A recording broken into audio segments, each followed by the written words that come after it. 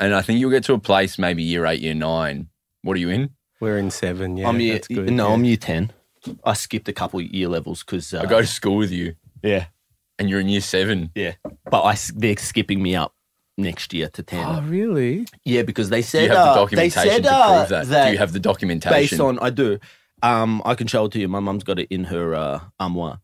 And Wow. I was told that actually not being able to select my own electives at the brain capacity that I have at my age would be detrimental to me and furthering my career as potentially some sort of either rocket scientist or musician.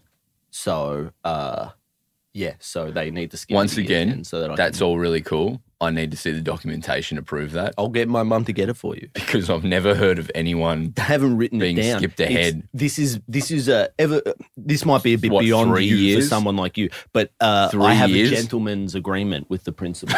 Cool. Essentially, he came up to me, he pulled me out of class, he went, mate, you're drowning here, you're drowning. I see you are just levels above everyone else. You need to be picking your own electives. And I said, yeah, I do. I knew this from the moment I walked in this door. And he shook my hand. And we have a gentleman's agreement about what's going to happen next year to me and my progression in this. That's interesting because I got a similar experience with the principal, like a handshake agreement where men, we treat each other like men. Yeah, right. So he asked me to cuck his wife, and I was like, I may or may not do that. I haven't made up my mind yet, but go on. Did he really ask you that? The principal asked me to do Because that. if he asks you that, we need to tell an adult. He is an adult. Yeah, but we need to tell another adult